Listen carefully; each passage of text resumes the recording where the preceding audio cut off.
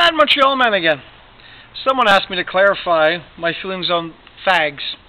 Well, by definition, a fag, right here, is basically to become weary, tired, to work to exhaustion. And fags is actually British cigarettes. So what's my feeling on British cigarettes? Ew. I mean, really? It's bad enough you're going to smoke cancer sticks, but to smoke the British ones? I mean, why would you want to suck on a fag anyway? I mean, the British fags are horrible. Even the Germans knew that American cigarettes were so much better. I know, you're thinking, oh, he's doing it again. He's playing the word thing. Okay, if you want to talk about fag and the slang word, you know what? I don't care. It's the same thing if you're gay, okay? Grow up, people.